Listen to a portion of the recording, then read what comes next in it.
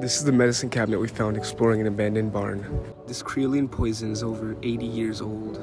We found in a little box this small pocket knife. We also found some Ziminol and more poison tablets. This cabinet was located in an abandoned barn. We then found a gold chain. We believe it's gold plated. We then found a silver plated spoon from about the 1890s. We couldn't find a maker though. This bottle of fox musk I thought was interesting. It's for hunting dogs. I found these bottle digging. They date to about 1920 to 30. And this vintage gold paint from about the 1960s I thought was really interesting as well. We also found some leather shoes up top, an old 7-Up bottle from the 1960s, as well as a few other bottles. This is the coolest find. It was a mason jar filled with scalpel and needles and stuff for sewing.